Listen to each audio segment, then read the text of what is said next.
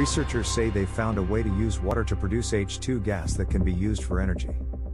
Researchers at the University of California, Santa Cruz, UCSC, have announced that they have found a new way for generating green hydrogen using water at room temperature. This could help to propel forward the production and use of this zero-emission fuel source. The production of green hydrogen itself isn't anything new. This is a form of H2 typically made using water electrolysis powered by renewable energies such as solar or wind energy. That way, both its production and use do not result in greenhouse gas emissions. At its most basic level, water electrolysis, also known as electrochemical water splitting, is a process that breaks apart the oxygen and hydrogen molecules in water using electricity. What the researchers at UCSC have found is a way to complete that process at room temperature, without the requirement of the electric input. They have done so through the development of a special aluminum composite that causes a reaction with the water at room temperature.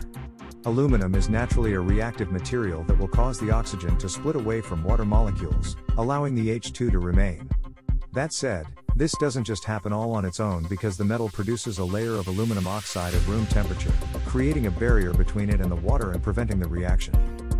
The scientists found a way to use the aluminum for electrolysis, resulting in green hydrogen fuel. The researchers discovered that by applying an easily created composite of aluminum and gallium, the aluminum will react with water even at room temperature, resulting in the production of H2 without CO2 emissions. In this way, additional electricity isn't necessary.